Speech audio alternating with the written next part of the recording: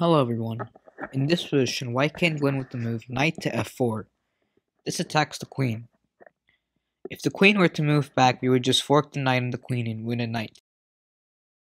So instead, the best move for black is queen to g4.